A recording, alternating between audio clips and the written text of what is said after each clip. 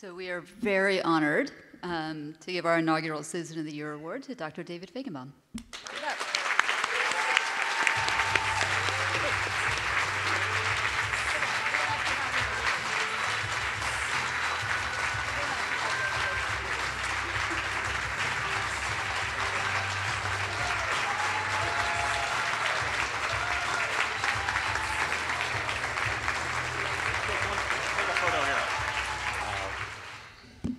Thank you all so much for that incredible reception, and thank you so much for this incredible honor.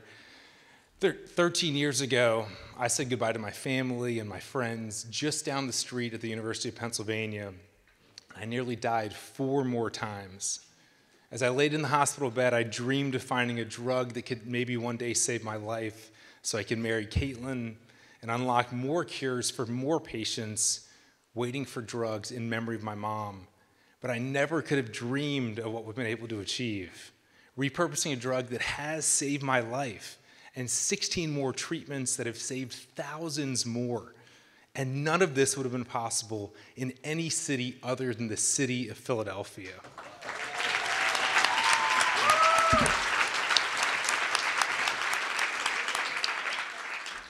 So tonight I want to thank Philadelphia for 3 things.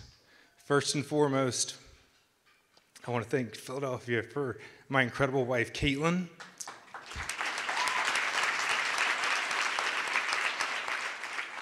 Born and raised here by her amazing parents, Bernie and Patty, and her incredible brother, Michael, she took on the grittiness, focus on family, and underdog traits that this city fosters.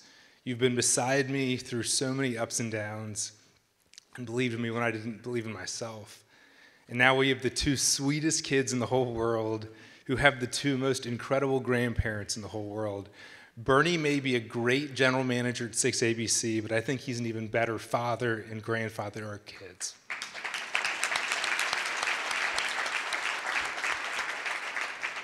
And Patty, I am so lucky to have you as my mother-in-law, to have you as Caitlin's incredible mother, our grandmother to our children, CDCN volunteer. You have just been so special to all of us. I was also so lucky to have 2 amazing parents of my own, including my dad, who taught me so much about the importance of hard work, and my mom, who passed away from cancer 20 years ago, but to this day continues to inspire me to live like her. She taught me that we shouldn't just look to find silver linings in the midst of difficult times. We should look to create silver linings. No matter how low things have been over the years, me and my sisters are always looking for ways to create something positive in the midst of the storm. There are also so many friends who are like family to me that I want to thank, like Ben, Ryan, and Pete, who are here with me tonight, and have literally never missed a phone call, an opportunity to visit me in the hospital, or anything else that I've ever asked for them. And Grant Mitchell, who isn't here tonight because he's at an event raising funds for Every Cure, the nonprofit that we started, which is exactly where he should be.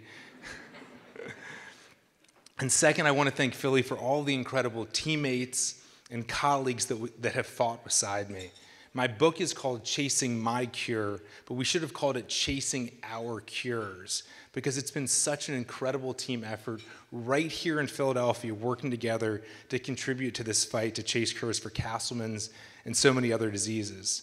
Scientists and colleagues like Sheila, Mary, Tracy, Mike, Melanie, Sally, and Amber, and advisors like Marjorie and Catherine, Ryan, Tony, and AJ, who have rolled up their sleeves to fight back over these last 10 years.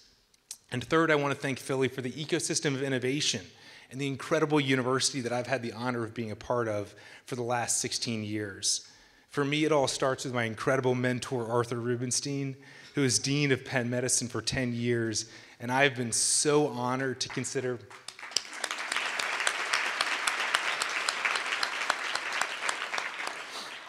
him my mentor for the last 12. I've learned so much from him during our weekly meetings for the last 12 years. During one of our first meetings, he said the secret to success was to set a clear vision, to build a great team and work harder than anyone else, and have fun too. And that is the best advice I ever received. I've had the incredible fortune of trying to put some of those principles into action as I've worked with collaborative partners like Ricordati Rare Disease, Alicia Vitarelli at 6ABC, and collaborators at Penn like Taku, Yvonne, Dan, and Josh, who are all here tonight. And I'm so thankful for all the funders who have supported our work. For every dollar that we've raised from individuals, we've been able to raise an additional $7 from external sources.